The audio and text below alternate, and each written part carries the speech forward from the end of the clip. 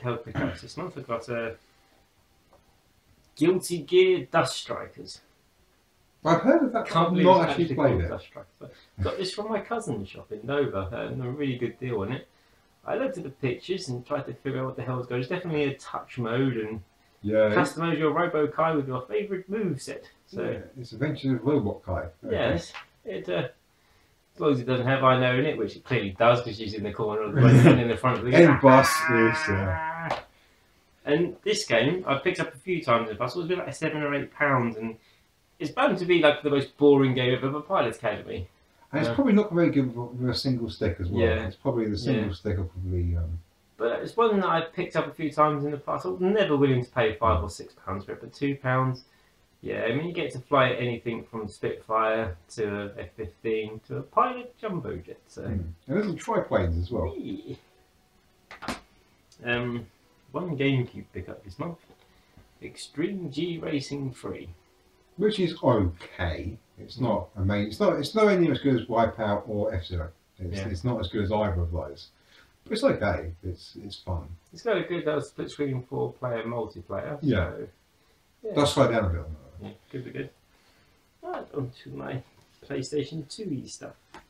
Starting off with Gallop Racer 2. There's much horsiness in this game. Only reason I bought this is just to come around here and play it. Me and Tony will put on. We will play some multiplayer on this. 1 to 4 players supported, and we will take it serious one night. And Tecmo, you've kept us entertained.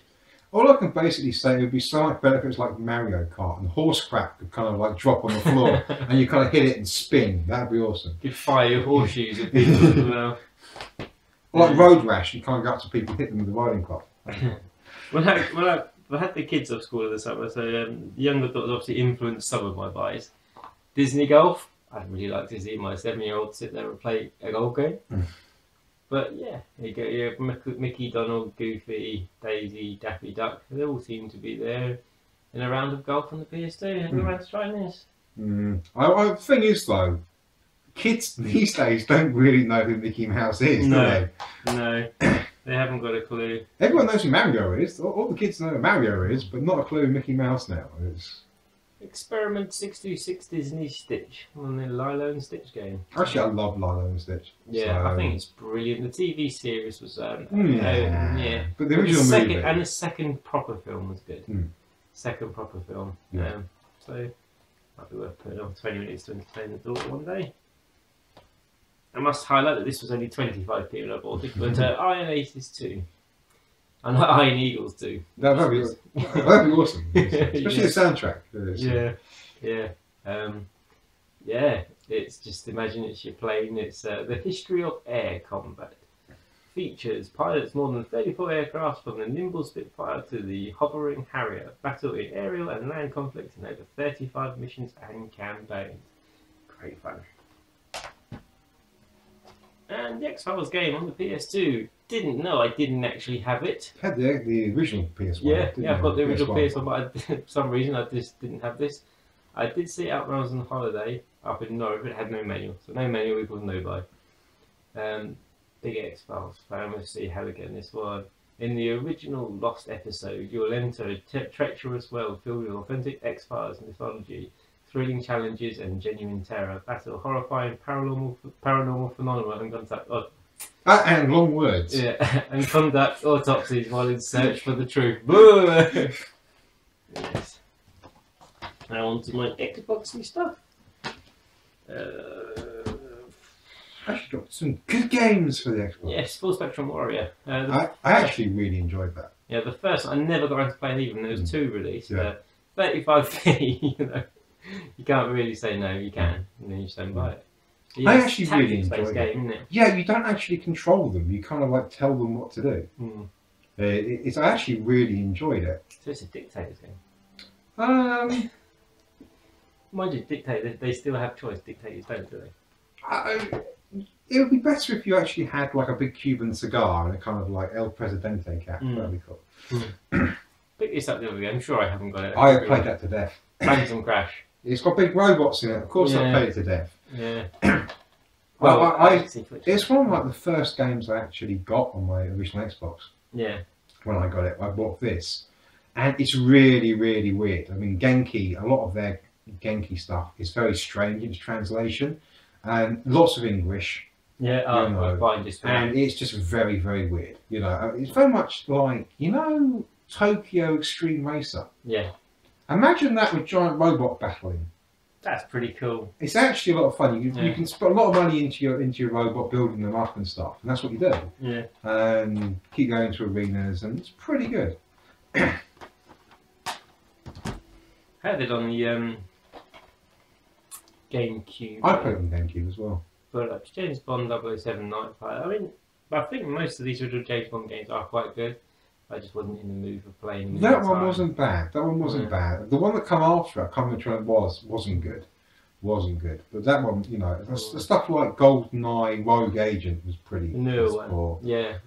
Call of Duty and well, not quite. No, not the newest one. Not the newest one. Not the newest one. Yeah. That supposed sequel shit junk they done. Yeah. But when you play a bad guy sort of thing, but that wasn't so good. Yes. And sticking with 007. That's the one that wasn't so good. Everything or nothing. Yeah. So and it was really. They've got our friend from Best Deal stickers on it, and he always does 3 for 2, so we're getting cheaper. So there was one game I wanted in there, I can't remember what it was. So I said, "Oh, Reckless." I thought it for free, and they don't know much about this one. It's not that good. No. It's okay, but Heidi Klum and Willem Dafoe in it. Yeah, it's really big production value. Richard Kiel. I've met Richard Kiel, and I tell you what, he's fucking huge. His hand is massive. It makes you feel like a little baby hand going into an adult's hand. It's scary. It's got Maya in it, and John Cleese and Judi Dench as them. Yeah, it's really sort of high production values at the time. It just wasn't really that good. Now this game I absolutely adored when it first came out. Me and my friend Adrian, we played this loads. We bought it the day it was available. The graphics absolutely blew our minds, which is back when you're used to kind of like, you know, even just Dreamcast stuff, it was so far beyond that, you know. There was such a layer of sheen on this game that you were like, that's real. Frame rate was a bit iffy. That's real. Yeah, but it's just how shiny the cars were. That's what made this game. It was a really fun game. It did get ridiculously hard while we stopped playing it. And if I remember correctly, there was a sequel, but I didn't come out in Japan. I believe so. Oh, that's an awesome game. Yeah. I've got to be honest with this guy. Armed and Dangerous on Xbox is. I got so stuck on this game that I ended up putting a cheat in for Infinite Lives just to see the ending.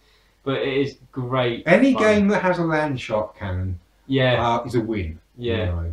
Yeah. This game is great fun to play. It's really flawed, though, isn't it? Yeah, it's really flawed. You can be going around in circles for ages. Yeah, it's really flawed. But it is awesome. I've got to go down. The original Destroy All Humans. I sort of semi-enjoyed it at the time, but I only give it like 5 minutes or so, working so much, way too much back then, not enough gaming time. Forget work, we need games. Yeah, kind of, you know, play the aliens, come down, do what you're meant to do, and go home. You going to play these? No, well, I've got like, I think the third one, I think it is on the Wii. They're fun. They're fun. I think like the first couple are probably better than the later ones. But... Yes. And ignore the price because I certainly didn't pay that. You can knock 15 off it, that's what I paid for it. And so, yeah, Jurassic Park Operation Genesis. I've been wanting this for a while, and Ian's had it in my shop teasing me. But I saw this and made an offer on it, which was accepted.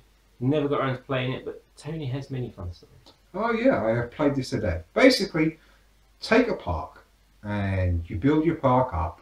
You basically put dinosaurs in there. You keep all your people coming in, you know, through the gate and stuff, and you know, you take all your money and everything else, and you build more dinosaurs and more dinosaurs.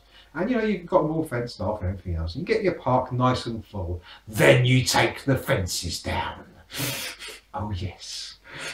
And you see awesome. All your good work going out the window. And as we come to an end, everybody go to Zavvi.com at the moment. Pick up the Metal Gear Rising Limited Edition. It's £25. But it is Play Arts Raiden figure. And the thing is, the Play Arts Raiden figure is worth more than £25. Yeah, and they're like £70 on eBay anyway. I opened this the other day with the intention of actually opening it. I unsealed it. And And what I'll do is I'll take it out and put a picture because that ain't coming up for you. But yeah, I enjoyed this. This has got many haters and likers. I mean, it started off under Konami, but ended up being finished by Platinum Games. Yeah. Very, what did we say? Was it Devil May Cry? Devil May Cry, Bayonetta, Ninja Gaiden, yeah, that all that style. mixed. It's slightly more loose, not It has so. fantastic DLC. The two DLC, about 2.5, 3 hours long each. I've thoroughly enjoyed this game. But it comes with one of the last bosses that's a typical Hideo Kojima must have created, because it just goes on and gets harder and goes on and gets harder. Albeit not 36 hours of cutscenes, you actually play the ending of this game. Yeah, I mean, for the price of this £25, it's definitely worth getting. And yeah, so I'm happy with my pickups this month. Bring on September.